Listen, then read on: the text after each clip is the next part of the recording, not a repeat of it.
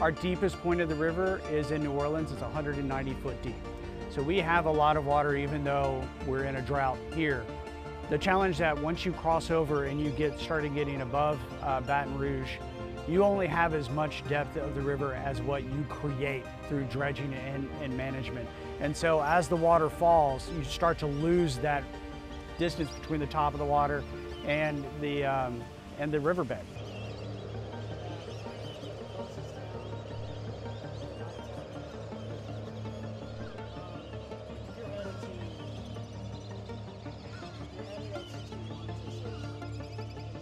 Our challenge is we don't have enough force in the river, and that allows salt water to move from the Gulf of Mexico upriver. When unimpeded, it can move as far as New Orleans and Baton Rouge.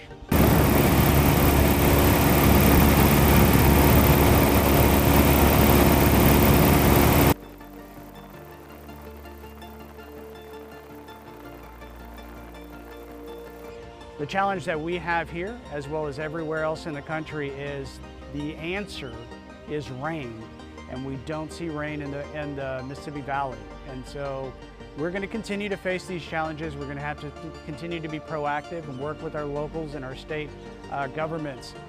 But until we get rain, we're going to be faced with these kind of situations.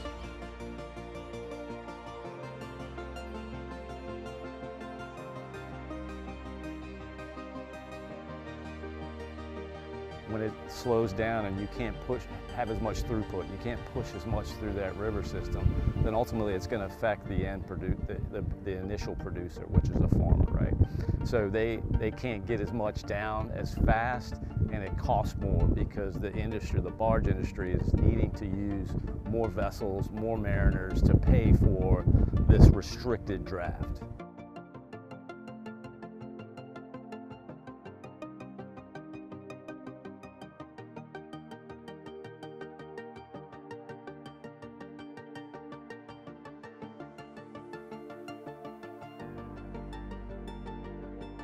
Ultimately, you're restricted by what the river will do or not do. If there's no rain between now and the end of the fall, there's not going to be an answer at some point, because at some point there's going to be no water.